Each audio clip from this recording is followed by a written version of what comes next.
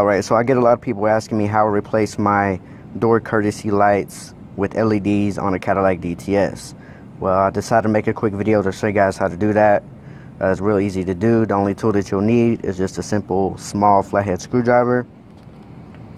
And what you'll want to do is just take your screwdriver, put it right here into the middle of the lens cover, pop it out just like that. Then you'll see on one end of the lens light assembly that there's a tab. You'll want to take your flathead screwdriver to come up behind it to press it in, and then you can pull it out to give you a little bit more room to replace the bulb. And when reinstalling it, you'll want to put your lens light cover on first before you pop it back in place, or else you will not be able to put it back on.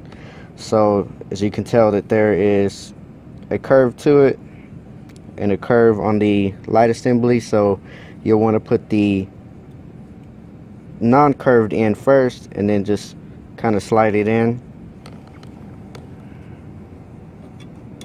so to get it to where it'll line up.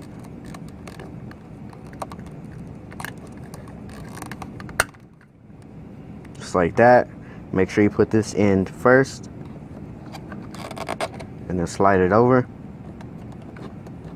pop it in place like that.